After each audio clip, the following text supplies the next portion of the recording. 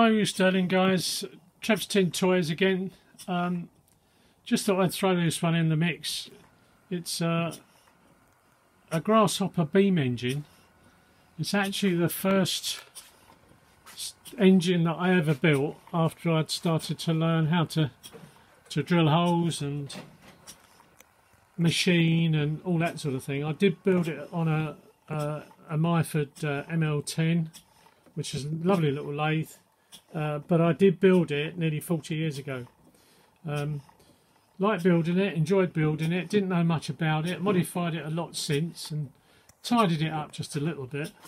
But what I do find with a lot of these videos that you see, they seem to run them far too fast. I mean, just to give you an idea, the water pumping engines that I recognise and I know, although I don't know a Grasshopper being because it's only swinging at one end as opposed to a central beam.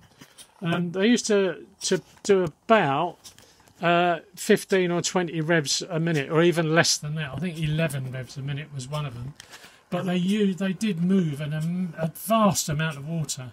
This one, I quite like it because it's got quite a nice little action. There's some nice little bits on it. The gears, the valve gear going backwards and forwards with its operating lever. It's got a nice little governor. This one is a kit from a company called Brunel Models. I'm not sure if they're still around, I'm sure they are. But anyway, hope you like it and thanks for watching, and you'll have to look out for the next one that I post.